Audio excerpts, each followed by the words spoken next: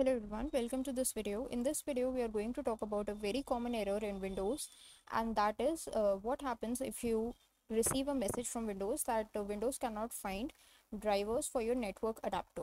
Then what you need to do in this case is you need to update your network adapter drivers one by one, and you can also do that individually for all the drivers, but all you need to do basically is update your network adapter drivers. So how do we do that? So first of all, in your desktop, right click on the Windows icon and from the available menu, select Device Manager.